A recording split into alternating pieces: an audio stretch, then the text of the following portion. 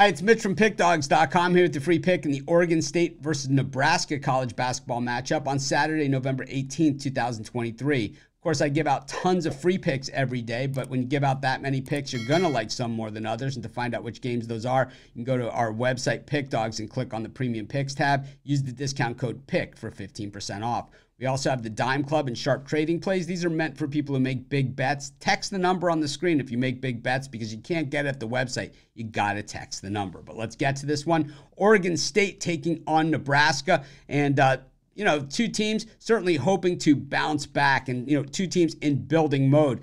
A few years ago, Oregon State, they made that magical run in the NCAA tournament. Really one of the better runs that you'll see. They blew through the Pac-12 tournament, landed in the NCAA tournament, and they were so close to going to the Final Four. But really, since then, they have been absolutely terrible. So what do you do when you have a coach like Tinkle who got you so close to the Final Four and has been terrible? Well, you continue to give him a chance. And I believe this year, he's got a team that has another chance. They look super athletic, at least at the top end of the roster. I don't know how much the bottom end of the roster is going to look like in the depth as the season goes on, but we'll have to see. Meanwhile, for Nebraska, it's Fred Hoiberg at the helm, and we've seen him do some pretty good things, in the Big 12 conference over at Iowa State. Of course, we also saw him as head coach of the Chicago Bulls. Not such a great experience for Bulls fans or for those of us that watch the NBA having to watch that garbage. But at the same time, the Huskers certainly appear to be at least possibly headed in the right direction. It's tough to tell with them because for them, it all really comes down to what they do in the Big Ten Conference.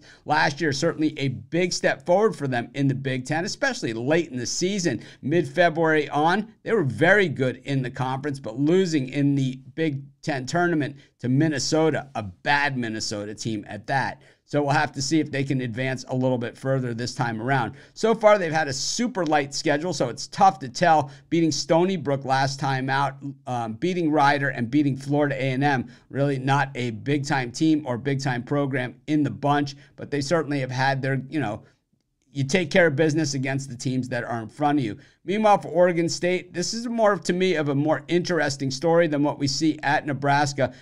Got the 1-point win against Troy as a 7.5-point favorite. I don't think they deserved to be a 7.5-point favorite in that game to begin with, but they did get the win, and then a win over App State by 10 in a game they were favored just by 2.5. So how in the heck are you, 2.5 over App State and 7.5 over Troy? Doesn't even make a lot of sense from a high level.